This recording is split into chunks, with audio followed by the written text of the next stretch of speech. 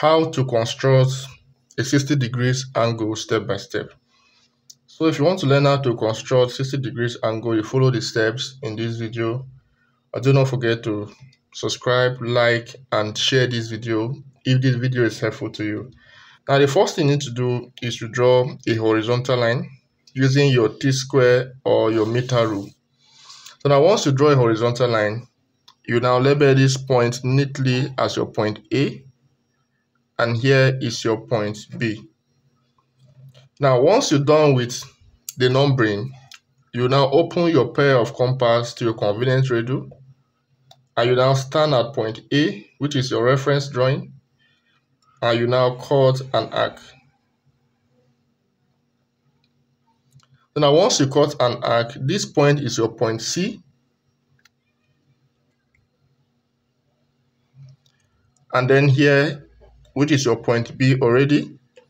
Now using that same radius, you stand at this point and you now cut another arc.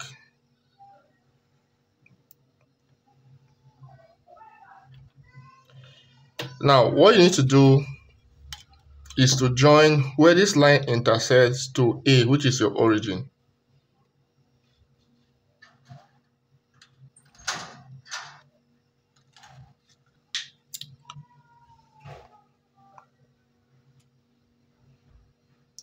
So now once you place your meter rule properly, you now draw a straight line.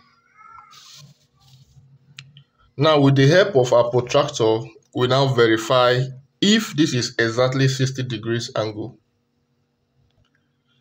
So with the help of our protractor, you make sure that the circle is at the origin, and then as you can see, from here to this point is your 10 degrees, and we have 20, 30, 40, 50, 60. So this is how to construct 60 degrees angle with the help of your compass. So if this is helpful, do not forget to smash the like button, subscribe to this YouTube channel, and share this video. Thank you.